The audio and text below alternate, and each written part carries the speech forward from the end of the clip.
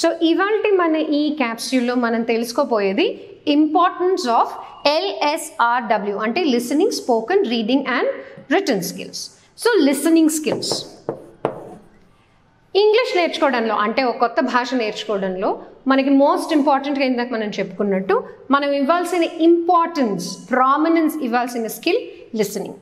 ఏ భాష అయినా నేర్చుకునేటప్పుడు ముందు ఆ భాషను ఎలా మాట్లాడతారు, ఎన్ని విధాలుగా మాట్లాడచ్చు, ఒక ఎక్స్ప్రెషన్ని ఎన్ని విధాలుగా ఎక్స్ప్రెస్ చేయొచ్చు అనేది వింటేనే తెలుస్తుంది, చదివితే రాదు. బికాజ్ ఒక ఎక్స్ప్రెషన్ని మనం చెప్పాలి అన్నప్పుడు, ఎక్స్ప్రెస్ చేయాలి అన్నప్పుడు there are different ways of expressing it. అది మనకి ఎలా వస్తుంది? Only when we listen to different speakers. So మన లిసనింగ్ స్కిల్స్ని మనం ఎలా ఇంప్రూవ్ చేసుకోవచ్చు? How do we improve our listening skills?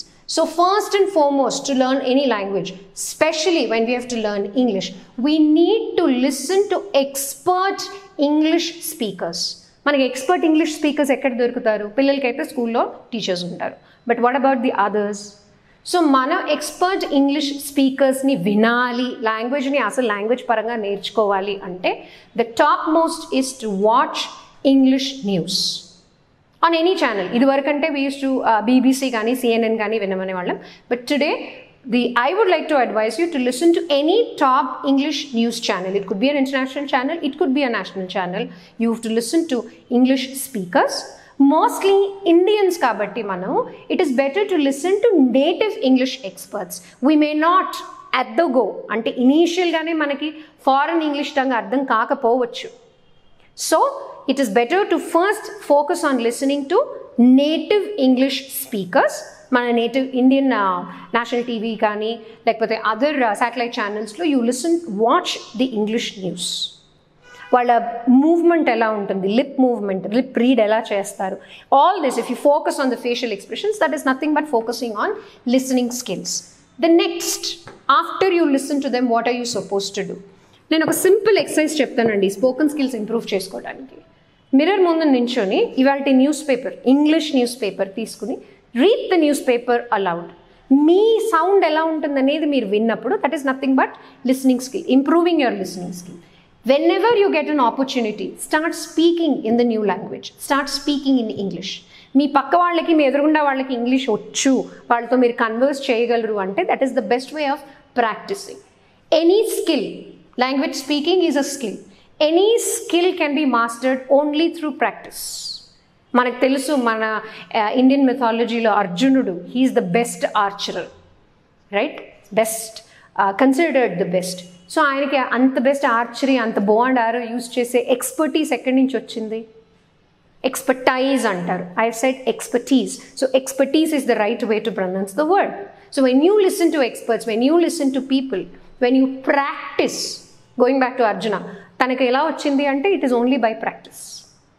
ఎందుకు ఆ కథలో అందరినీ ద్రోణాచార్యుడు మీకు ఏం కనిపిస్తుంది చెట్టు మీద అంటే ఒక్కళ్ళు ఒక్కొక్క స్టోరీ చెప్పారు, ఓన్లీ అర్జునుడు నాకు కన్ను మాత్రమే కనిపిస్తుందని చెప్పగలిగాడంటే it is because of practice, because of focus, because of concentration. So మనం వినేటప్పుడు కాన్సన్ట్రేటెడ్గా, ఫోకస్డ్గా విని దాన్ని డే అండ్ నైట్ ప్రాక్టీస్ చేస్తే mastering a language is one of the most easiest task anybody can ever do.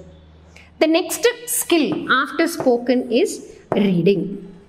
చిన్న కాగితం దగ్గర నుంచి పెద్ద న్యూస్ పేపర్ దాకా, anything that you find that contains the new language that you're learning. Here with basic focus on English, read. You've already listened. You already know how to speak. Now what you have to do next is to learn how to read. విన్నప్పుడు ఒక సెంటెన్స్ని ఎలా express చేయొచ్చు, ఎన్ని విధాలుగా ఒక ఫీలింగ్ని emote చేయొచ్చు అనేది మీరు ఆల్రెడీ వినుంటారు కాబట్టి reading becomes easy, reading becomes interesting. The final step of mastering a language is learning how to write. చాలామంది రిటన్ స్కిల్స్ రాసేటప్పుడు పెద్ద సెంటెన్సెస్ ఫ్లవరీగా రాస్తే, ఇంప్రెసివ్గా రాస్తే ఎక్కువ మార్కులు వస్తాయి. అంటే read, when somebody is reading, మన రీడర్ ఎవరైతే చదువుతారో వాళ్ళు చాలా ఇంప్రెస్ అయిపోతారు, అబ్బా మార్కులు కొట్టేయచ్చు అనుకుంటారు. But as a teacher of the language, as somebody who knows the language well, first primary step when you learn, when you want to focus on improving your written skills, especially with regard to English or for that matter for any language, the basic focus should be on keeping your sentences very, very small and simple. Long sentences, వైండింగ్గా compound sentences, complex sentences వాడడం వల్ల మనం ఎక్కడ మొదలు పెట్టామనేది మనమే మర్చిపోతాం. So sentence ఎంత చిన్నగా, ఒక్కొక్క సెంటెన్స్లో ఒక్కొక్క ఐడియా ఉండాలి. మీరు మై సెల్ఫ్ రాయాలనుకున్నారు అనుకో, సింపుల్ మై సెల్ఫ్, మన గురించి మనం రాయాలనుకున్నప్పుడు ఏం రాస్తాం? My name is so and so, I'm from so and so place, నా టేస్ట్ ఇవి, నా లైక్స్ ఇవి, నా డిస్లైక్స్, ఇదంతా రాసేటప్పుడు ప్రతి ఒక్క వాక్యంలో, ప్రతి సెంటెన్స్లో one idea, not more than that. అండ్లు, బట్లు, ఇఫ్లు ఎంత తక్కువగా వాడితే సెంటెన్స్ రాసేటప్పుడు అంత ఈజీ, అంత బాగుంటుంది. And trust me, the smaller, the efficient the sentences are, the better the impression you make on your readers. So that is the focus of listening, speaking, reading and writing. చాలామంది వాళ్ళు experts అనుకుంటారండి లాంగ్వేజ్లో. You cannot master a language that is not your mother tongue. ఇది మన mother tongue కాదు. మనకి బయట నుంచి మన రూలర్స్ వల్ల మన ఇండియాలో ఇంట్రడ్యూస్ అయిన లాంగ్వేజ్ ఇంగ్లీష్. బ్రిటిషర్స్ మనని 200 సంవత్సరాలు రూల్ చేశారు కాబట్టి ఆ భాష మన దగ్గరికి వచ్చింది. అదే యుఎస్లో, యూకేలో అనుకోండి, ఈ భాష వాళ్ళ నేటివ్ లాంగ్వేజ్. మనకి ఎలా తెలుగు ఇన్ సౌత్ ఇండియా అంటే ట్విన్ తెలుగు స్టేట్స్లో ఎలాగైతే తెలుగు మన మాతృభాష, దాన్ని ఎవరికి నేర్పించరు.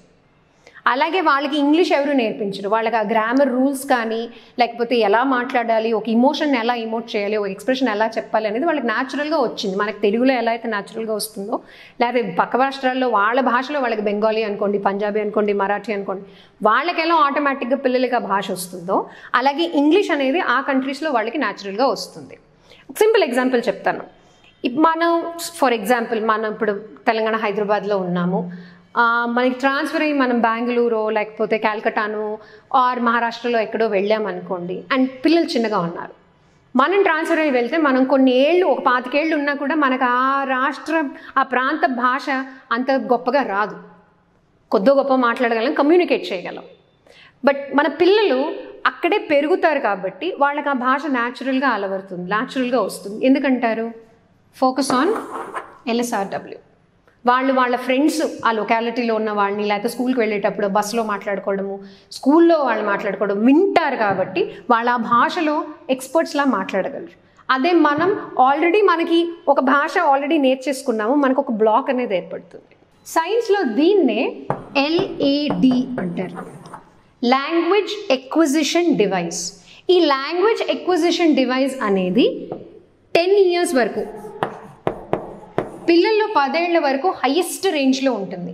సో చిన్న పిల్లలు 1 year నుంచి 10 years వరకు ఒకవేళ మనం లాంగ్వేజ్ లెర్నింగ్ గ్రాఫ్ కనుక గీస్తే, ఇది లాంగ్వేజ్ లెర్నింగ్ గ్రాఫ్ అనుకోండి, ability to learn language years. So first 10 years graph ఇలా ఉంటుందన్నమాట. ఎక్స్పోనెన్షియల్గా లాంగ్వేజ్ లెర్నింగ్ గ్రోత్ అవుతుంది ఫస్ట్ 10 yearsలో పిల్లలకి. బట్ అదే పోస్ట్ 10 years లాంగ్వేజ్ నేర్చుకోలేరా అంటే, we can definitely learn a language anytime we want to, but the language acquisition becomes slower and it sort of plateaus అన్నమాట. ఇలా అయిపోతుంది, plateau అయిపోతుంది కొంచెం ఏజ్ వచ్చాక మనకి.